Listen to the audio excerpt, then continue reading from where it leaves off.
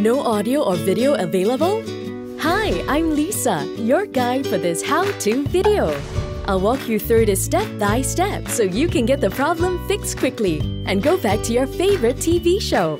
Are you experiencing any of the following issues? No audio.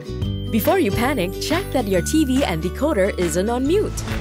No video, blue or blank TV screen. Your TV settings might be incorrect, or the cable might not be properly connected.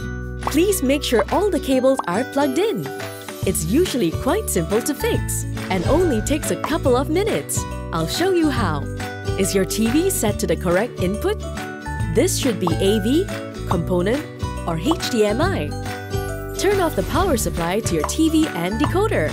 Check whether the problem is limited to just the Astro channels or whether it's also affecting your other equipment, like the Blu-ray disc player or DVD player. If you find that it's affecting the other equipment, you'll need to consult a TV technician. However, if it's just affecting the Astro channels, turn off your decoder and turn it back on again. If you're still experiencing the same issue, disconnect your AV or component or HDMI cable and reconnect to a different port on your TV. If the same issue occurs, use a different AV or component or HDMI cable. Still no luck? Log into www.selfservice.astro.com.my and create a support ticket. We'll get back to you within 24 hours.